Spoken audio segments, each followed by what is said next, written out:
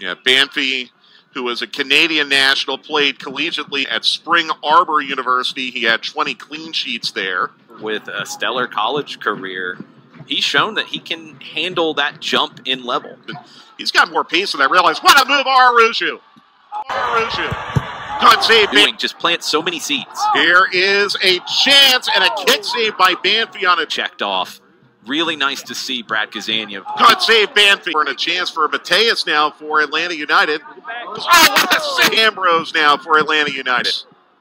And Banfi has to block that out for a corner going. Dejan was there, but Banfi, who's had great command of his area all day, tries to spring. Particular, and they play slowly, and if you allow them to dictate tempo and those kind of things, you're gonna be in for a long day. So you've got to find ways to do off the ball. He's involved in creating the opportunity. SL last year, they won the Southeast Conference, so this is a good test for Atlanta United, a good team that they're playing today. For Atlanta United with Tyler Wolf to Gutman, Banfi the save. Araujo, I'd love to hear your thoughts. As Araujo puts that in for Josetu, Banfi the save. Was that counter press. The ball turns over, immediately switch on to defense. And I say this last year because of COVID, and you have to be a little bit nearly. Well, you almost got a brace. At that point was critical for Atlanta United. Mateus cross. Smothered. Switch on to defense, and Araujo does there, nearly creates a turnover. Really successful career because it speaks volumes for our academy as well. I have to think from a player recruitment standpoint, a success story like that.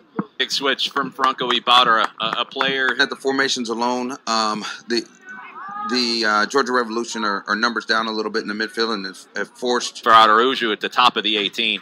Araujo! Well handled by Banfi. Might have taken a deflection. Atlanta United's third shot of the match. Georgia Revolution with one. They'll play two 45-minute halves today when Atlanta United played Tuesday against that. Atlanta United won 2-0.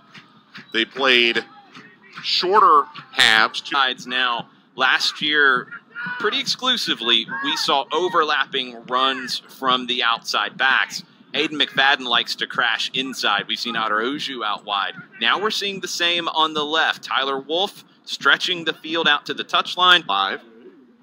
Wolf. Banfi may have gotten a little bit of a tough.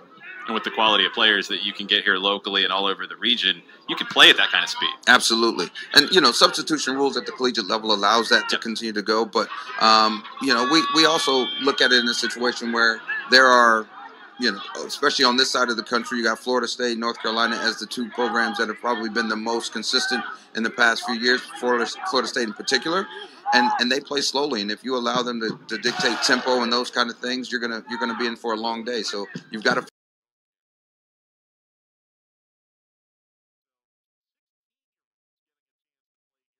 Rose, and then the swinging volley is missed on by Bloyu and put over the net finally by Mertz.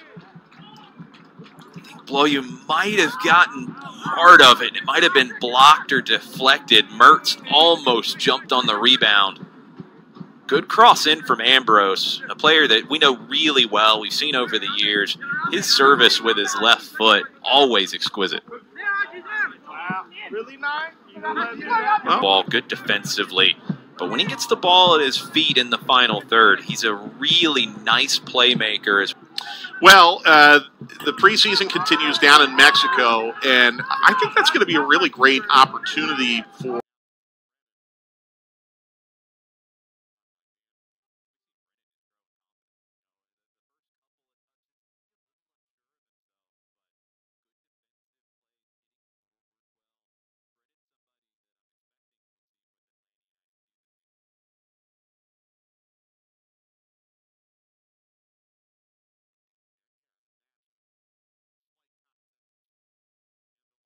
Atlanta United. And that deflects off Rios. Passes on the ball. He has to be more progressive today. Yeah, this is a mix of the Revolution team that you'll see in the summer in the NPSL.